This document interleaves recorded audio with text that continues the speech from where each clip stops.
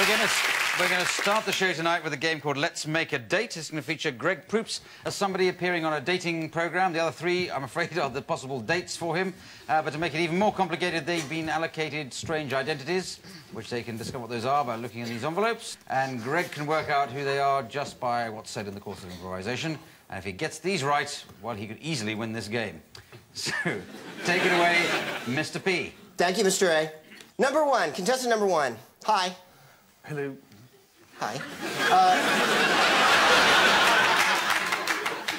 I love to have fun, and I will fully put out if I have enough fun. Where would you... What secluded place would you take me to have some fun? Cornwall? Cornwall? Yes, anywhere. I own most of it.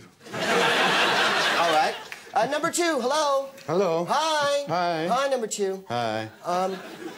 Like I said, I like to have fun. Where would you take me? Oh, I would take you somewhere where you could be held by my strong, slender fingers. My muscular thighs bulge in anticipation at the very...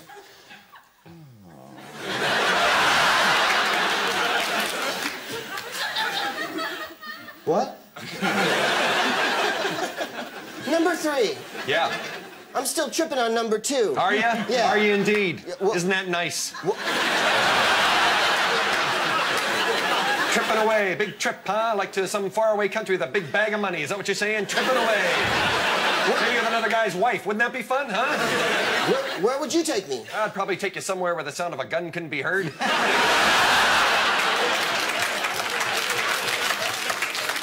Number one. I love to go to the country. Do you have a place in the country you would take me to? Oh, loads of them. Anywhere you like. Okay. Well, I always believe an Englishman's home is his castle. Well, most of mine are, anyway. Good. Number two. Yeah. Hello, Foot. Number three. What? What's your favorite color? Red. Blood red. Greg, you got these. Come on. Oh, I think I do, Clive, Yes. but you know how this goes. Yes. There's always the hope of me getting it and then the crushing disappointment of my actual guess. It's usually disappointed with you, Greg. Prince Charles is number Yes, one? well,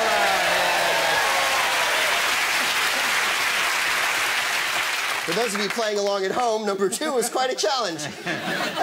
A narcissistic guy? yes, that's A guy who right. loves He's in love with his himself? own body, yes. Narcissist, perfectly better way of describing it.